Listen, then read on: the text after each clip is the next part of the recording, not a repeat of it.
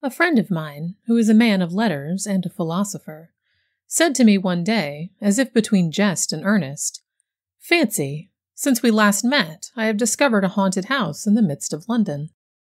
"Really haunted? And by what? Ghosts?" "Well, I can't answer that question. All I know is this.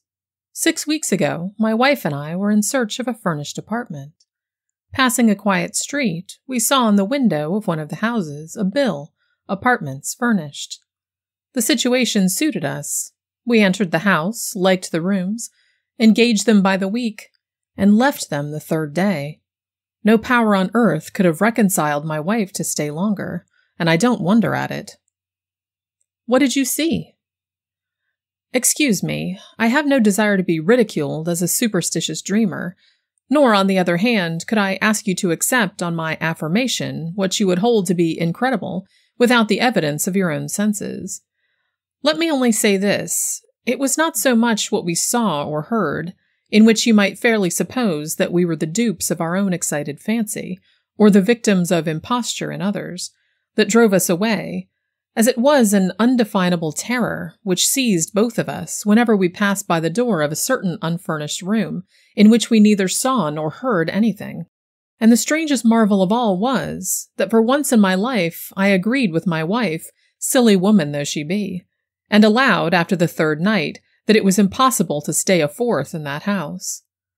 Accordingly, on the fourth morning, I summoned the woman who kept the house and attended on us, and told her that the rooms did not quite suit us, and we would not stay out our week. She said dryly, "I know why. You have stayed longer than any other lodger. Few ever stayed a second night, none before you a third. But I take it they have been very kind to you." "They who?" I asked, affecting to smile.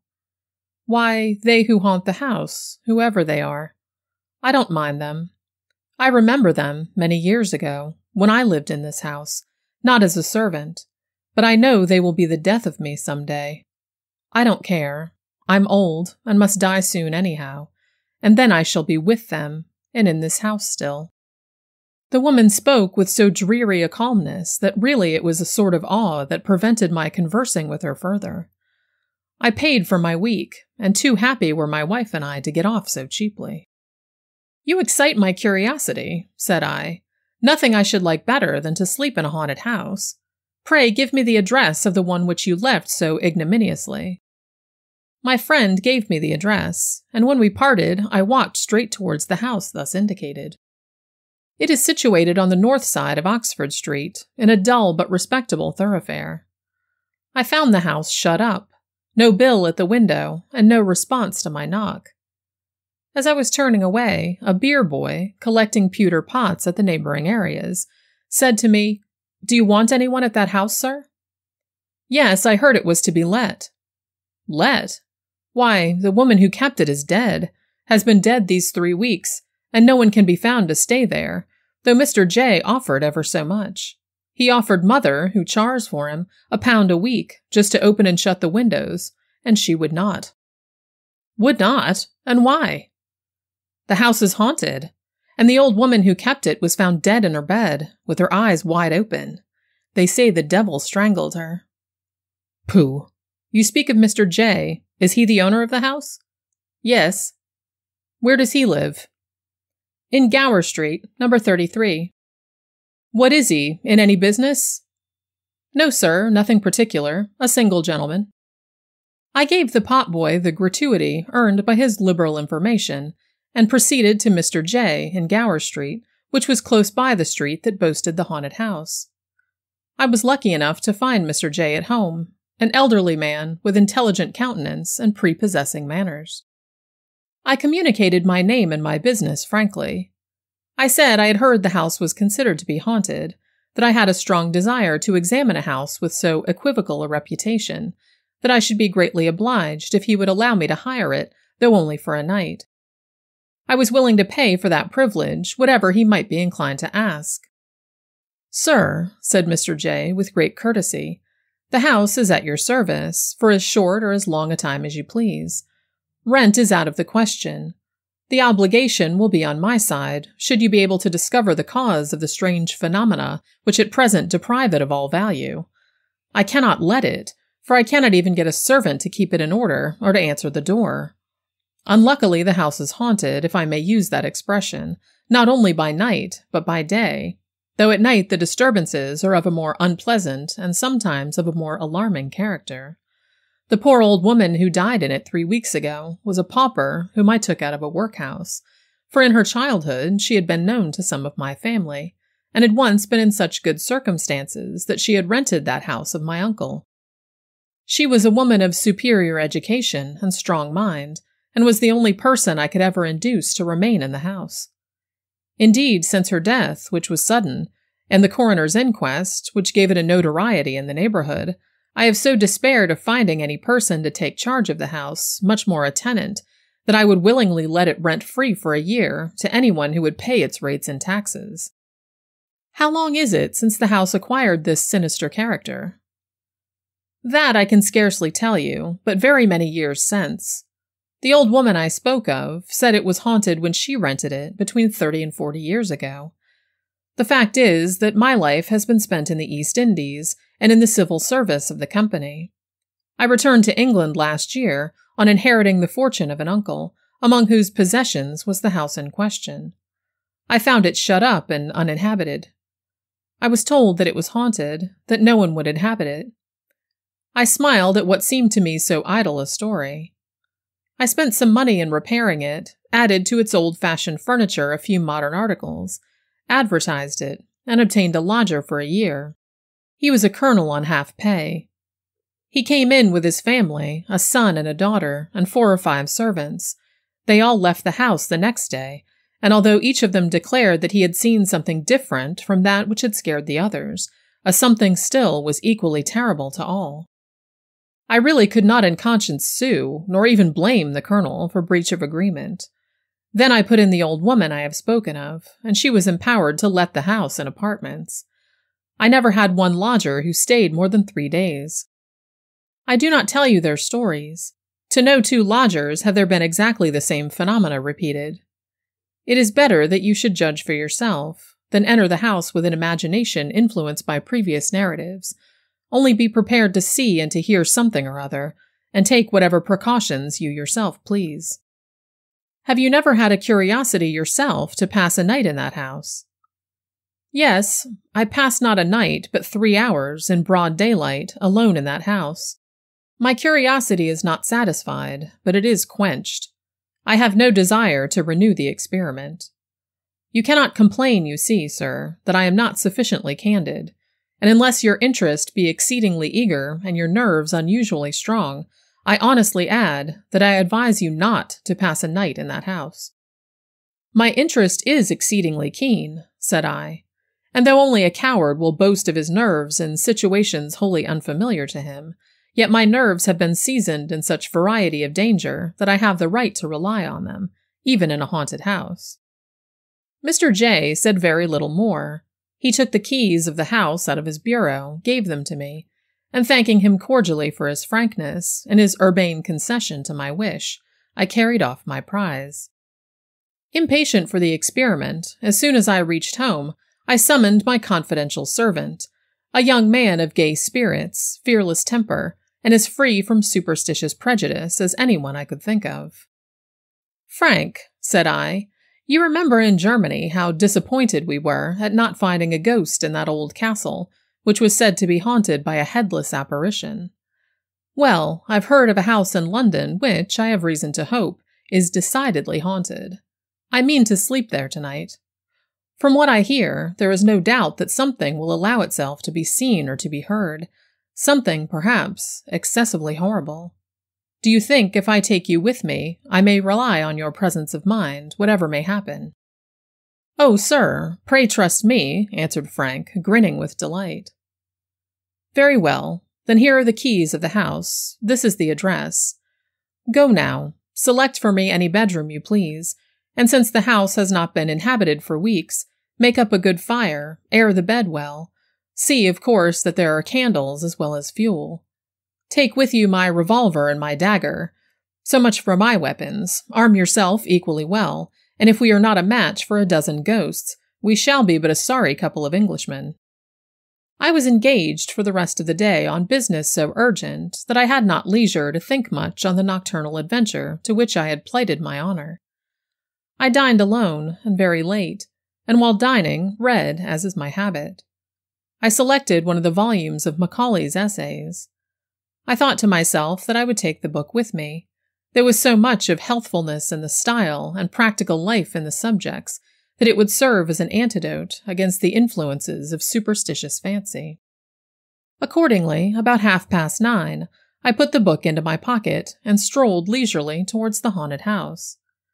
I took with me a favorite dog, an exceedingly sharp, bold, and vigilant bull terrier, a dog fond of prowling about strange ghostly corners and passages at night in search of rats, a dog of dogs for a ghost. It was a summer night, but chilly, the sky somewhat gloomy and overcast. Still there was a moon, faint and sickly, but still a moon, and if the clouds permitted, after midnight it would be brighter. I reached the house, knocked, and my servant opened with a cheerful smile. "All right, sir, and very comfortable." "Oh," said I, rather disappointed. "Have you not seen nor heard anything remarkable?" "Well, sir, I must own I have heard something queer." "What? What?" "The sound of feet pattering behind me, and once or twice small noises like whispers close at my ear. Nothing more." "You are not at all frightened?" "I? Not a bit of it, sir." And the man's bold look reassured me on one point, namely, that happen what might, he would not desert me. We were in the hall, the street door closed, and my attention was now drawn to my dog. He had at first run in eagerly enough, but had sneaked back to the door and was scratching and whining to get out. After patting him on the head and encouraging him gently, the dog seemed to reconcile himself to the situation and followed me and Frank through the house, but keeping close at my heels instead of hurrying inquisitively in advance, which was his usual and normal habit in all strange places. We first visited the subterranean apartments, the kitchen and other offices, and especially the cellars, in which last there were 2 or 3 bottles of wine still left in a bin covered with cobwebs, and evidently, by their appearance, undisturbed for many years. It was clear that the ghosts were not wine-bibbers. For the rest, we discovered nothing of interest. There was a gloomy little backyard with very high walls. The stones of this yard were very damp, and what with the damp and what with the dust and smoke grime on the pavement, our feet left a slight impression where we passed. And now appeared the first strange phenomenon witnessed by myself in this strange abode. I saw, just before me, the print of a foot suddenly form itself, as it were. I stopped, caught hold of my servant, and pointed to it. In advance of that footprint, as suddenly dropped another. We both saw it. I advanced quickly to the place. The footprint kept advancing before me. A small footprint, the foot of a child. The impression was too faint thoroughly to distinguish the shape, but it seemed to us both that it was the print of a naked foot. This phenomenon ceased when we arrived at the opposite wall, nor did it repeat itself on returning. We remounted the stairs and entered the rooms on the ground floor, a dining parlor, a small back parlor, and a still smaller third room that had been probably appropriated to a footman, all still as death. We then visited the drawing rooms, which seemed fresh and new. In the front room I seated myself in an armchair. Frank placed on the table the candlestick with which he had lighted us. I told him to shut the door. As he turned to do so, a chair opposite to me moved from the wall quickly and noiselessly, and dropped itself about a yard from my own chair, immediately fronting it. "Why, this is better than the turning tables," said I, with a half laugh, and as I laughed, my dog put back his head and howled. Frank, coming back, had not observed the movement of the chair. He employed himself now in stilling the dog. I continued to gaze on the chair, and fancied I saw on it a pale blue misty outline of a human figure, but an outline so indistinct that I could only distrust my own vision. The dog now was quiet. "Put back that chair opposite to me," said I to Frank, Put it back to the wall." Frank obeyed. "Was that you, sir?" said he, turning abruptly. "I? What?" "Why, something struck me. I felt it sharply on the shoulder, just here." "No," said I, "but we have jugglers present, and though we may not discover their tricks, we shall catch them before they frighten us." We did not stay long in the drawing rooms. In fact, they felt so damp and so chilly that I was glad to get to the fire upstairs. We locked the doors of the drawing rooms, a precaution which, I should observe, we had taken with all the rooms we had searched below. The bedroom my servant had selected for me was the best on the floor, a large one with 2 windows fronting the street. The 4-posted bed, which took up no inconsiderable space, was opposite to the fire, which burned clear and bright. A door in the wall to the left, between the bed and the window, communicated with the room which my servant appropriated to himself. This last was a small room with a sofa bed, and had no communication with the landing place, no other door but that which conducted to the bedroom I was to occupy. On either side of my fireplace was a cupboard without locks, flush with the wall, and covered with the same dull brown paper. We examined these cupboards, only hooks to suspend female dresses, nothing else. We sounded the walls, evidently solid, the outer walls of the building. Having finished the survey of these apartments, warmed myself a few moments and lighted my cigar, I then, still accompanied by Frank, went forth to complete my reconnoiter. In the landing place there was another door. It was closed firmly. "Sir," said my servant in surprise, "I unlocked this door with all the others when I first came. It cannot have got locked from the inside, for—" Before he had finished his sentence, the door, which neither of us then was touching, opened quietly of itself. We looked at each other a single instant. The same thought seized both. Some human agency might be detected here. I rushed in first, my servant followed. A small, blank, dreary room without furniture, a few empty boxes and hampers in a corner, a small window, the shutters closed, not even a fireplace, no other door but that by which we had entered, no carpet on the floor, and the floor seemed very old, uneven, worm-eaten, mended here and there, as was shown by the whiter patches on the wood, but no living being, and no visible place in which a living being could have hidden. As we stood gazing round, the door by which we had entered closed as quietly as it had before opened. We were imprisoned. For the first time I felt a creep of undefinable horror. Not so my servant. "Why, they don't think to trap us, sir. I could break that trumpery door with a kick of my foot." "Try first if it will open to your hand," said I, shaking off the vague apprehension that had seized me, "while I unclose the shutters and see what is without." I unbarred the shutters. The window looked on the little backyard I have before described. There was no ledge without, nothing to break the sheer descent of the wall. No man getting out of that window would have found any footing till he had fallen on the stones below. Frank, meanwhile, was vainly attempting to open the door. He now turned round to me and asked my permission to use force.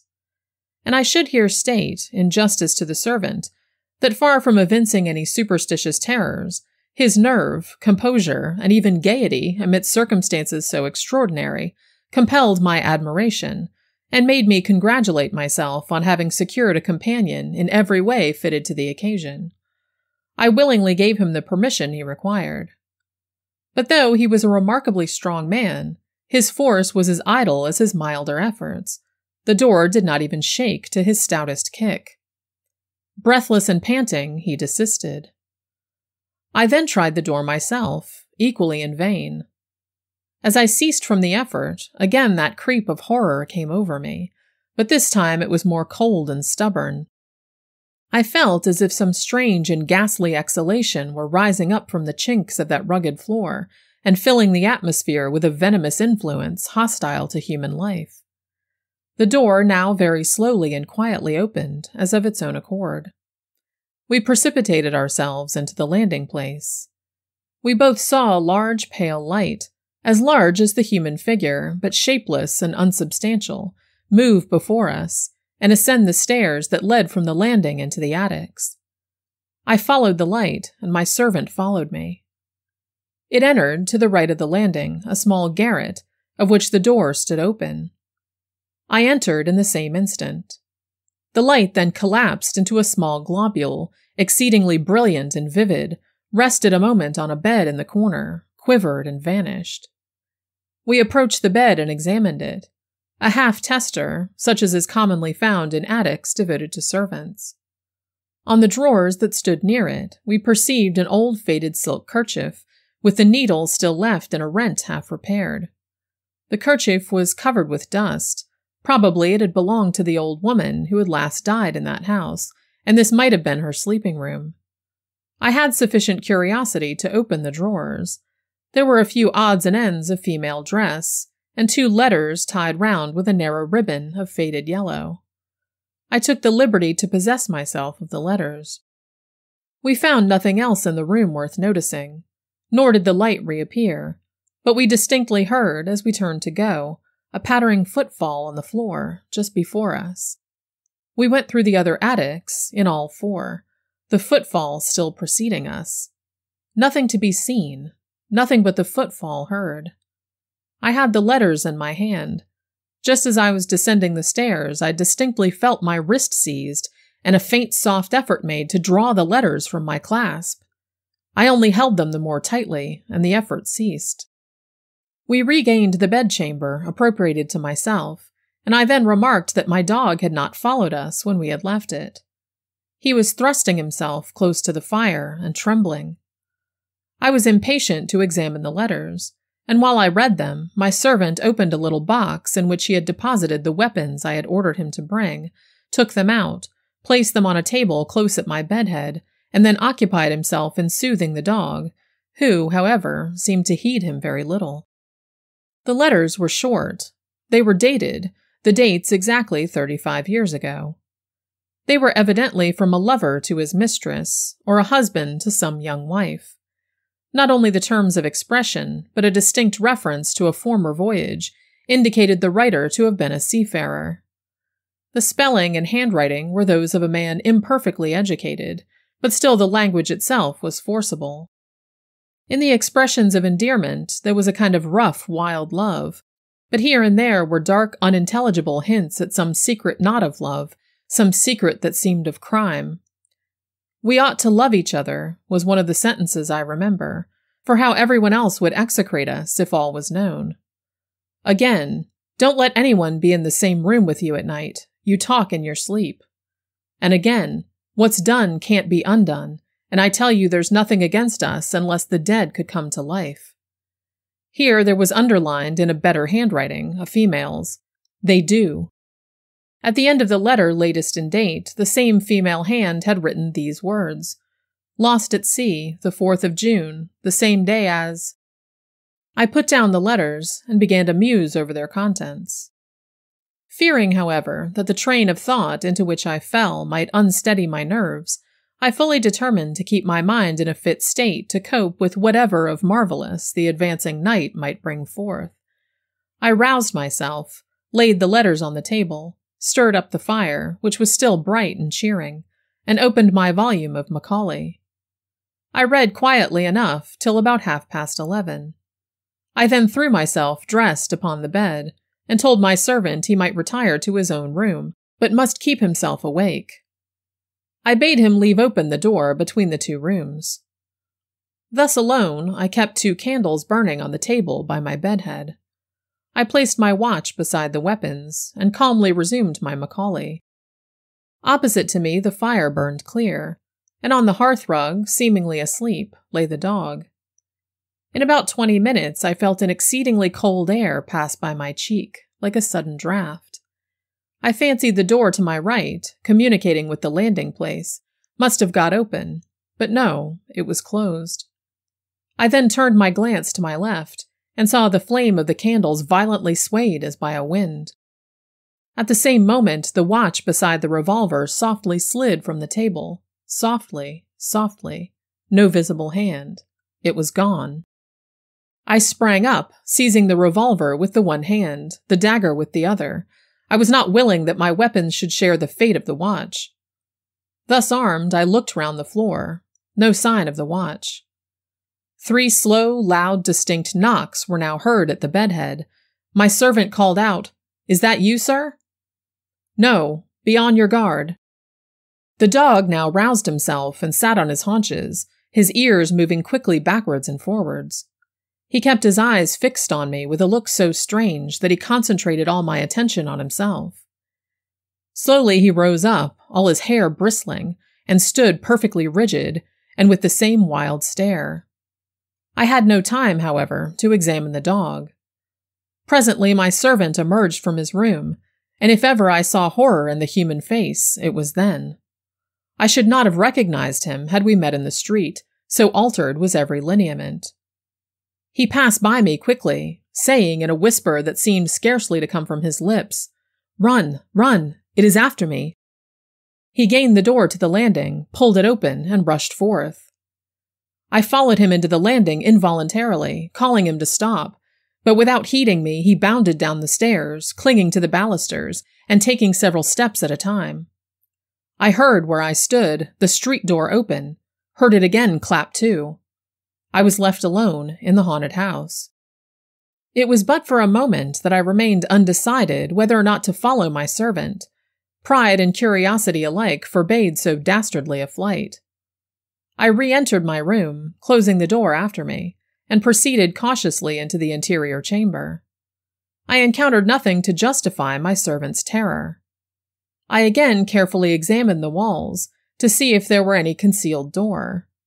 I could find no trace of one, not even a seam in the dull brown paper with which the room was hung. How, then, had the thing, whatever it was, which had so scared him, obtained ingress except through my own chamber? I returned to my room, shut and locked the door that opened upon the interior one, and stood on the hearth, expectant and prepared. I now perceived that the dog had slunk into an angle of the wall and was pressing himself close against it, as if literally striving to force his way into it. I approached the animal and spoke to it. The poor brute was evidently beside itself with terror. It showed all its teeth, the slaver dropping from its jaws, and would certainly have bitten me if I had touched it. It did not seem to recognize me. Whoever has seen at the zoological gardens a rabbit, fascinated by a serpent cowering in a corner, may form some idea of the anguish which the dog exhibited. Finding all efforts to soothe the animal in vain, and fearing that his bite might be as venomous in that state as in the madness of hydrophobia, I left him alone, placed my weapons on the table beside the fire, seated myself, and recommenced my Macaulay. Perhaps, in order not to appear seeking credit for a courage, or rather a coolness, which the reader may conceive I exaggerate, I may be pardoned if I pause to indulge in 1 or 2 egotistical remarks. As I hold presence of mind, or what is called courage, to be precisely proportioned to familiarity with the circumstances that lead to it, so I should say that I had been long sufficiently familiar with all experiments that appertain to the marvelous. I had witnessed many very extraordinary phenomena in various parts of the world, phenomena that would either be totally disbelieved if I stated them, or ascribed to supernatural agencies. Now, my theory is that the supernatural is the impossible, and that what is called supernatural is only a something in the laws of nature, of which we have been hitherto ignorant. Therefore, if a ghost rise before me, I have not the right to say, "So then the supernatural is possible," but rather, "So then the apparition of a ghost is, contrary to received opinion, within the laws of nature, that is, not supernatural." Now, in all that I had hitherto witnessed, and indeed in all the wonders which the amateurs of mystery in our age record as facts, a material living agency is always required. On the continent, you will find still magicians who assert that they can raise spirits. Assume for the moment that they assert truly. Still, the living material form of the magician is present, and he is the material agency by which, from some constitutional peculiarities, certain strange phenomena are represented to your natural senses. Accept again as truthful the tales of spirit manifestation in America, musical or other sounds, writings on paper produced by no discernible hand, articles of furniture moved without apparent human agency, or the actual sight and touch of hands to which no bodies seem to belong. Still, there must be found the medium, or living being, with constitutional peculiarities capable of obtaining these signs. In fine, in all such marvels, supposing even that there is no imposture, there must be a human being like ourselves, by whom, or through whom, the effects presented to human beings are produced. It is so with the now familiar phenomena of mesmerism or electrobiology. The mind of the person operated on is affected through a material living agent. Nor, supposing it true that a mesmerized patient can respond to the will or passes of a mesmerizer 100 miles distant, is the response less occasioned by a material being. It may be through a material fluid, call it electric, call it odic, call it what you will, which has the power of traversing space and passing obstacles, that the material effect is communicated from one to the other. Hence, all that I had hitherto witnessed, or expected to witness, in this strange house, I believed to be occasioned through some agency or medium as mortal as myself, and this idea necessarily prevented the awe with which those who regard as supernatural things that are not within the ordinary operations of nature might have been impressed by the adventures of that memorable night. As then, it was my conjecture that all that was presented, or would be presented to my senses, must originate in some human being, gifted by constitution with the power so to present them, and having some motive so to do, I felt an interest in my theory, which, in its way, was rather philosophical than superstitious. And I can sincerely say that I was in as tranquil a temper for observation as any practical experimentalist could be in awaiting the effects of some rare, though perhaps perilous, chemical combination. Of course, the more I kept my mind detached from fancy, the more the temper fitted for observation would be obtained, and I therefore riveted eye and thought on the strong daylight sense in the page of my Macaulay. I now became aware that something interposed between the page and the light. The page was overshadowed. I looked up, and I saw what I shall find it very difficult, perhaps impossible, to describe. It was a darkness, shaping itself forth from the air in very undefined outline. I cannot say it was of a human form, and yet it had more resemblance to a human form, or rather shadow, than to anything else. As it stood, wholly apart and distinct from the air and the light around it, its dimensions seemed gigantic, the summit nearly touching the ceiling. While I gazed, a feeling of intense cold seized me. An iceberg before me could not have more chilled me, nor could the cold of an iceberg have been more purely physical. I feel convinced that it was not the cold caused by fear. As I continued to gaze, I thought, but this I cannot say with precision, that I distinguished two eyes looking down on me from the height. One moment I fancied that I distinguished them clearly, the next they seemed gone, but still two rays of a pale blue light frequently shot through the darkness, as from the height on which I half believed, half doubted, that I had encountered the eyes. I strove to speak. My voice utterly failed me. I could only think to myself, is this fear? It is not fear. I strove to rise, in vain. I felt as if weighted down by an irresistible force. Indeed, my impression was that of an immense and overwhelming power opposed to my volition, that sense of utter inadequacy to cope with a force beyond man's, which one may feel physically in a storm at sea, in a conflagration, or when confronting some terrible wild beast, or rather, perhaps, the shark of the ocean, I felt morally. Opposed to my will was another will, as far superior to its strength as storm, fire, and shark are superior in material force to the force of man. And now, as this impression grew on me, now came at last horror to a degree that no words can convey. Still I retained pride, if not courage, and in my own mind I said, this is horror, but it is not fear. Unless I fear, I cannot be harmed. My reason rejects this thing. It is an illusion. I do not fear. With a violent effort, I succeeded at last in stretching out my hand towards the weapon on the table. As I did so, on the arm and shoulder I received a strange shock, and my arm fell to my side powerless. And now, to add to my horror, the light began slowly to wane from the candles. They were not, as it were, extinguished, but their flame seemed very gradually withdrawn. It was the same with the fire. The light was extracted from the fuel. In a few minutes, the room was in utter darkness. The dread that came over me, to be thus in the dark with that dark thing, whose power was so intensely felt, brought a reaction of nerve. In fact, terror had reached that climax, that either my senses must have deserted me, or I must have burst through the spell. I did burst through it. I found voice, though the voice was a shriek.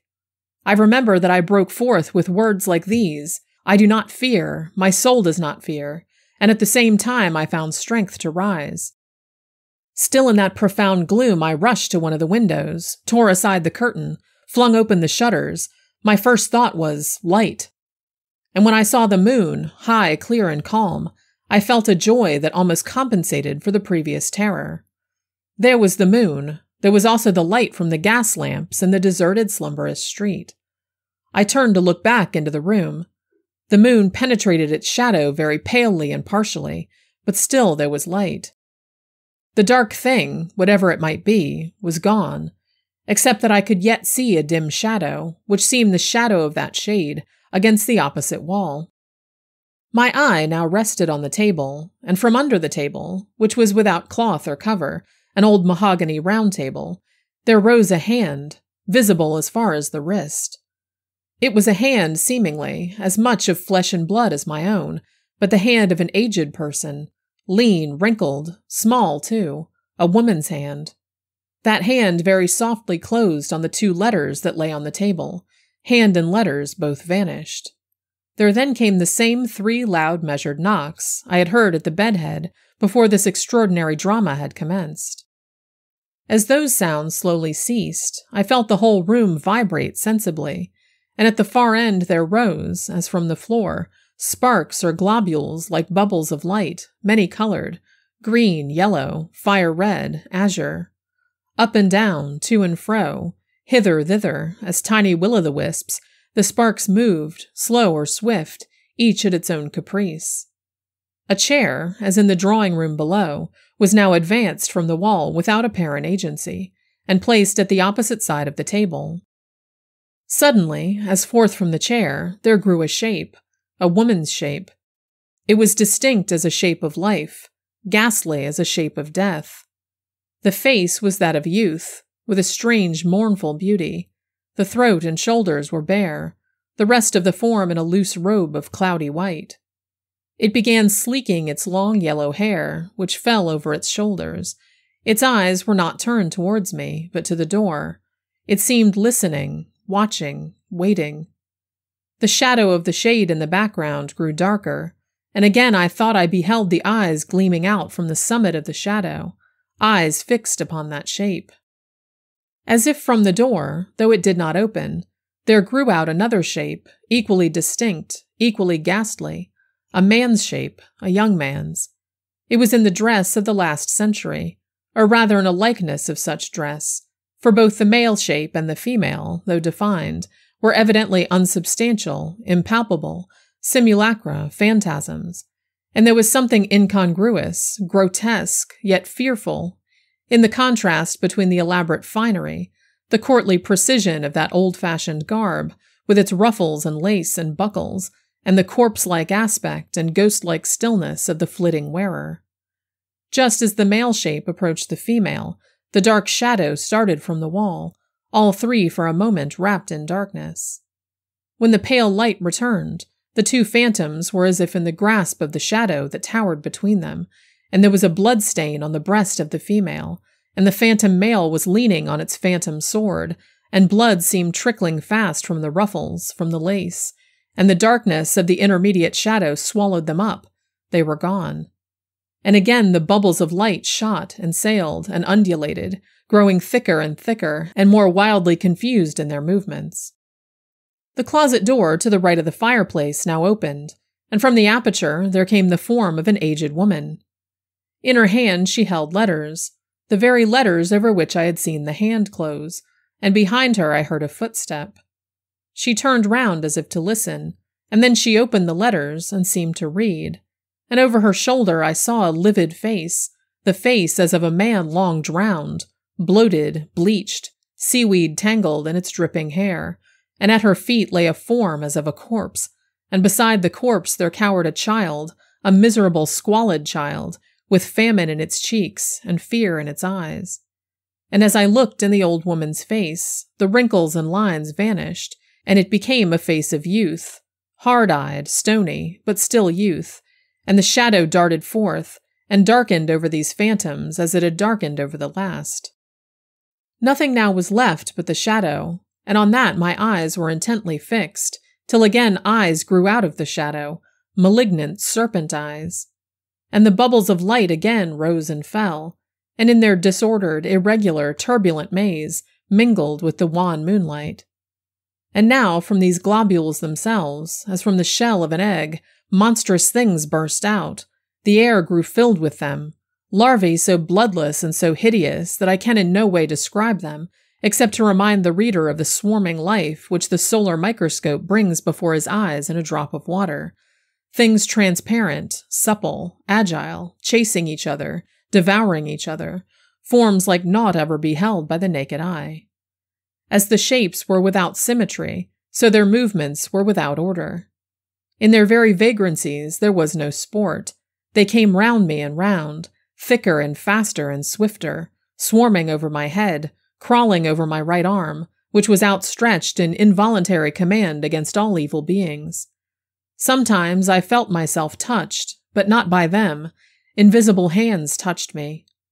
Once I felt the clutch as of cold, soft fingers at my throat.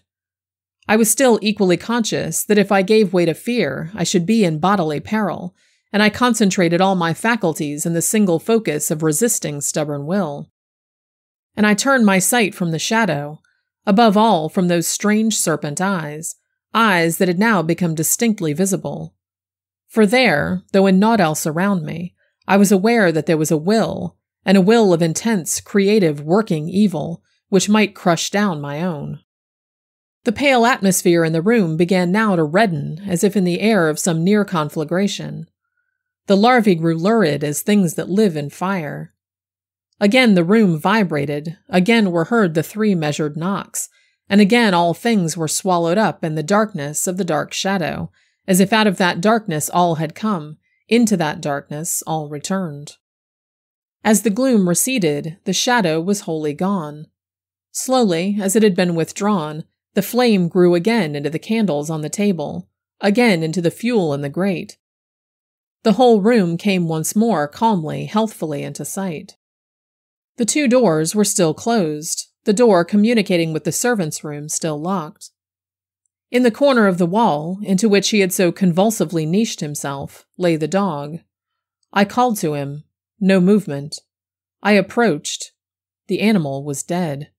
His eyes protruded, his tongue out of his mouth, the froth gathered round his jaws. I took him in my arms. I brought him to the fire. I felt acute grief for the loss of my poor favorite, acute self-reproach. I accused myself of his death. I imagined he had died of fright. But what was my surprise on finding that his neck was actually broken? Had this been done in the dark? Must it not have been by a hand human as mine? Must there not have been a human agency all the while in that room? Good cause to suspect it. I cannot tell. I cannot do more than state the fact fairly. The reader may draw his own inference. Another surprising circumstance. My watch was restored to the table from which it had been so mysteriously withdrawn, but it had stopped at the very moment it was so withdrawn, nor, despite all the skill of the watchmaker, has it ever gone since. That is, it will go in a strange, erratic way for a few hours, and then come to a dead stop. It is worthless. Nothing more chanced for the rest of the night. Nor, indeed, had I long to wait before the dawn broke. Nor till it was broad daylight did I quit the haunted house. Before I did so, I revisited the little blind room in which my servant and myself had been for a time imprisoned. I had a strong impression, for which I could not account, that from that room had originated the mechanism of the phenomena, if I may use the term, which had been experienced in my chamber. And though I entered it now in the clear day, with the sun peering through the filmy window, I still felt, as I stood on its floors, the creep of the horror which I had first there experienced the night before, and which had been so aggravated by what had passed in my own chamber. I could not, indeed, bear to stay more than a half a minute within those walls. I descended the stairs, and again I heard the footfall before me, and when I opened the street door, I thought I could distinguish a very low laugh. I gained my own home, expecting to find my runaway servant there, but he had not presented himself, nor did I hear more of him for 3 days, when I received a letter from him, dated from Liverpool, to this effect. Honored Sir, I humbly entreat your pardon, though I can scarcely hope that you will think that I deserve it, unless, which heaven forbid, you saw what I did. I feel that it will be years before I can recover myself, and as to being fit for service, it is out of the question. I am therefore going to my brother-in-law at Melbourne. The ship sails tomorrow. Perhaps the long voyage may set me up. I do nothing now but start and tremble, and fancy it is behind me. I humbly beg you, honored sir, to order my clothes, and whatever wages are due to me, to be sent to my mother's at Walworth. John knows her address. The letter ended with additional apologies, somewhat incoherent, and explanatory details as to effects that had been under the writer's charge. This flight may perhaps warrant a suspicion that the man wished to go to Australia, and had been somehow or other fraudulently mixed up with the events of the night. I say nothing in refutation of that conjecture. Rather, I suggest it as one that would seem to many persons the most probable solution of improbable occurrences. My belief in my own theory remained unshaken. I returned in the evening to the house to bring away in a hack cab the things I had left there, with my poor dog's body. In this task I was not disturbed, nor did any incident worth note befall me, except that still, on ascending and descending the stairs, I heard the same footfall in advance. On leaving the house, I went to Mr. J's. He was at home.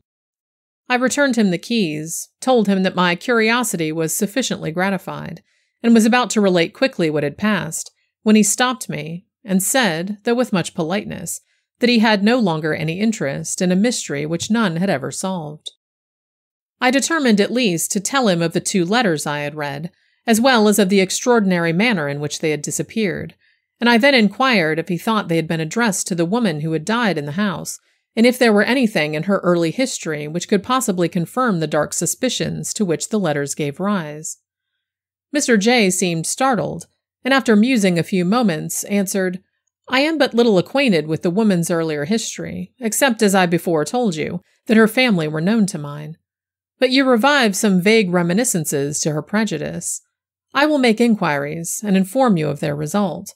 Still, even if we could admit the popular superstition that a person who had been either the perpetrator or the victim of dark crimes in life could revisit, as a restless spirit, the scene in which those crimes had been committed, I should observe that the house was infested by strange sights and sounds before the old woman died.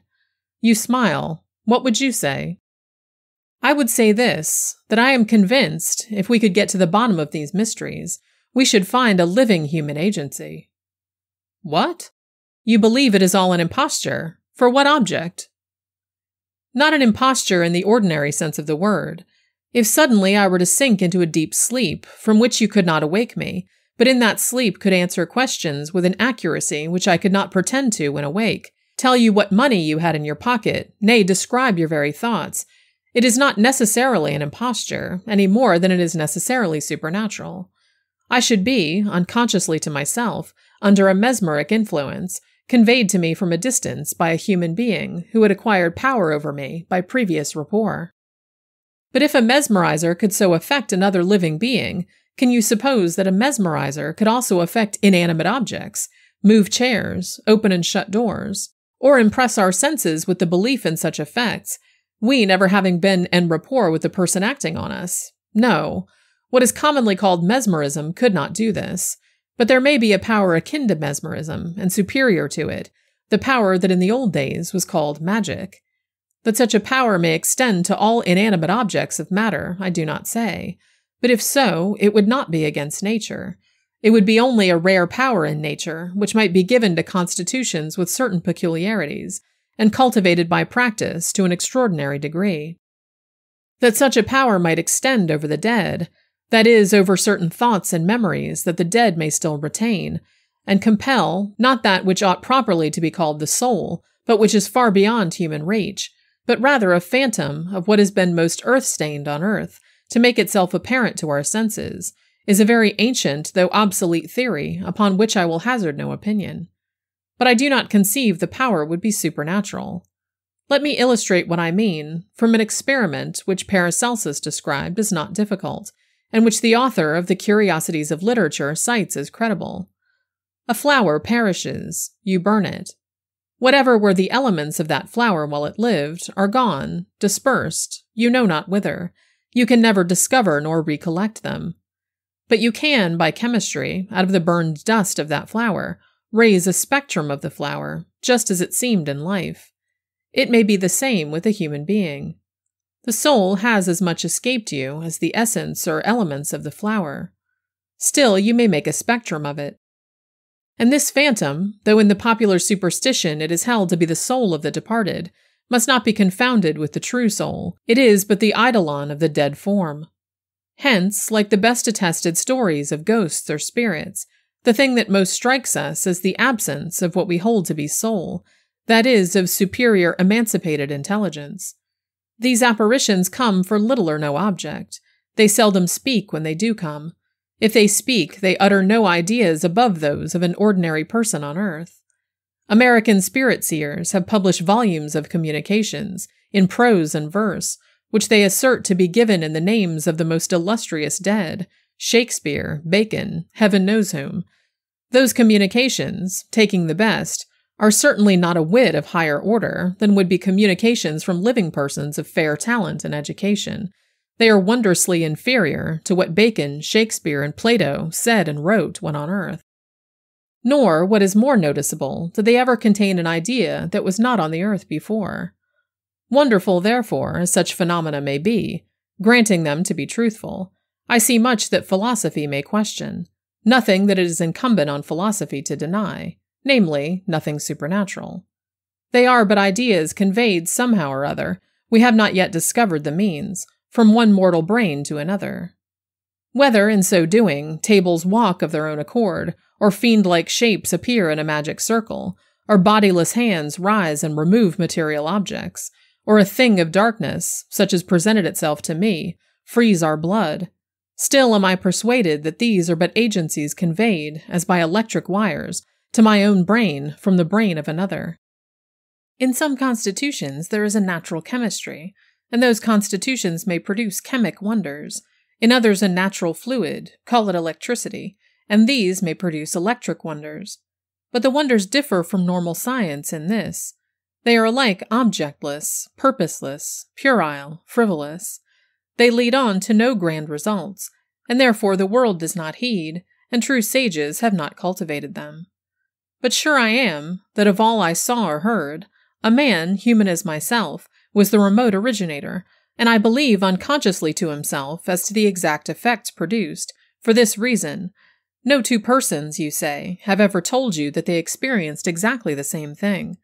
Well, observe, no two persons ever experience exactly the same dream. If this were an ordinary imposture, the machinery would be arranged for results that would but little vary. If it were a supernatural agency permitted by the Almighty, it would surely be for some definite end. These phenomena belong to neither class. My persuasion is that they originate in some brain now far distant, that brain had no distinct volition in anything that occurred, that what does occur reflects but its devious, motley, ever-shifting, half-formed thoughts. In short, that it has been but the dreams of such a brain put into action and invested with a semi-substance. That this brain is of immense power, that it can set matter into movement, that it is malignant and destructive, I believe. Some material force must have killed my dog. The same force might, for aught I know, have sufficed to kill myself, had I been as subjugated by terror as the dog, had my intellect or my spirit given me no countervailing resistance in my will. It killed your dog? That is fearful. Indeed, it is strange that no animal can be induced to stay in that house, not even a cat. Bats and mice are never found in it. The instincts of the brute creation detect influences deadly to their existence. Man's reason has a sense less subtle, because it has a resisting power more supreme. But enough. Do you comprehend my theory? Yes, though imperfectly. and I accept any crotchet, pardon the word, however odd, rather than embrace at once the notion of ghosts and hobgoblins we imbibed in our nurseries. Still, to my unfortunate house, the evil is the same. What on earth can I do with the house? I will tell you what I would do.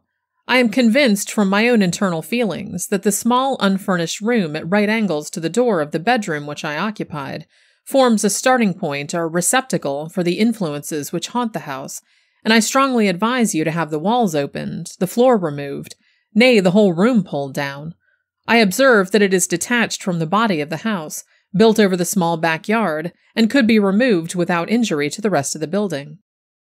And you think, if I did that, you would cut off the telegraph wires? Try it. I'm so persuaded that I am right that I will pay half the expense if you will allow me to direct the operations. Nay, I am well able to afford the cost. For the rest, allow me to write to you. About 10 days after, I received a letter from Mr. J, telling me that he had visited the house since I had seen him, that he had found the 2 letters I had described, replaced in the drawer from which I had taken them, that he had read them with misgivings like my own, that he had instituted a cautious inquiry about the woman to whom I rightly conjectured they had been written. It seemed that 36 years ago, a year before the date of the letters, she had married, against the wish of her relations, an American of very suspicious character. In fact, he was generally believed to have been a pirate. She herself was the daughter of very respectable tradespeople, and had served in the capacity of a nursery governess before her marriage. She had a brother, a widower, who was considered wealthy, and who had 1 child of about 6 years old. A month after the marriage, the body of this brother was found in the Thames, near London Bridge. There seemed some marks of violence about his throat, but they were not deemed sufficient to warrant the inquest and any other verdict than that of found drowned. The American and his wife took charge of the little boy, the deceased brother having by his will left his sister the guardian of his only child, and in event of the child's death, the sister inherited. The child died about 6 months afterwards. It was supposed to have been neglected and ill-treated. The neighbors deposed to have heard it shriek at night. The surgeon who had examined it after death said that it was emaciated as if from want of nourishment, and the body was covered with livid bruises. It seemed that one winter night the child had sought to escape, crept out into the backyard, tried to scale the wall, fallen back exhausted, and been found at morning on the stones in a dying state. But though there was some evidence of cruelty, there was none of murder, and the aunt and her husband had sought to palliate cruelty by alleging the exceeding stubbornness and perversity of the child, who was declared to be half-witted. Be that as it may, at the orphan's death, the aunt inherited her brother's fortune. Before the first wedded year was out, the American quitted England abruptly and never returned to it. He obtained a cruising vessel, which was lost in the Atlantic 2 years afterwards. The widow was left in affluence, but reverses of various kinds had befallen her. A bank broke, an investment failed. She went into a small business and became insolvent. Then she entered into service, sinking lower and lower, from housekeeper down to maid of all work, never long retaining a place, though nothing decided against her character was ever alleged. She was considered sober, honest, and peculiarly quiet in her ways. Still nothing prospered with her. And so she had dropped into the workhouse, from which Mr. J had taken her, to be placed in charge of the very house which she had rented as mistress in the first year of her wedded life. Mr. J added that he had passed an hour alone in the unfurnished room which I had urged him to destroy, and that his impressions of dread while there were so great, though he had neither heard nor seen anything, that he was eager to have the walls bared and the floors removed as I had suggested. He had engaged persons for the work, and would commence any day I would name. The day was accordingly fixed. I repaired to the haunted house. We went into the blind, dreary room, took up the skirting and then the floors. Under the rafters, covered with rubbish, was found a trapdoor, quite large enough to admit a man. It was closely nailed down, with clamps and rivets of iron. On removing these, we descended into a room below, the existence of which had never been suspected. In this room there had been a window and a flue, but they had been bricked over, evidently for many years. By the help of candles we examined this place. It still retained some moldering furniture, 3 chairs, an oak settle, a table, all of the fashion of about 80 years ago. There was a chest of drawers against the wall, in which we found, half rotted away, old-fashioned articles of a man's dress, such as might have been worn 80 or 100 years ago by a gentleman of some rank, costly steel buckles and buttons, like those yet worn in court dresses, a handsome court sword, in a waistcoat which had once been rich with gold lace, but which was now blackened and foul with damp. We found 5 guineas, a few silver coins, and an ivory ticket, probably for some place of entertainment long since passed away. But our main discovery was in a kind of iron safe fixed to the wall, the lock of which it cost us much trouble to get picked. In this safe were 3 shelves and 2 small drawers. Ranged on the shelves were several small bottles of crystal, hermetically stopped. They contained colorless, volatile essences, of the nature of which I shall only say that they were not poisons. Phosphor and ammonia entered into some of them.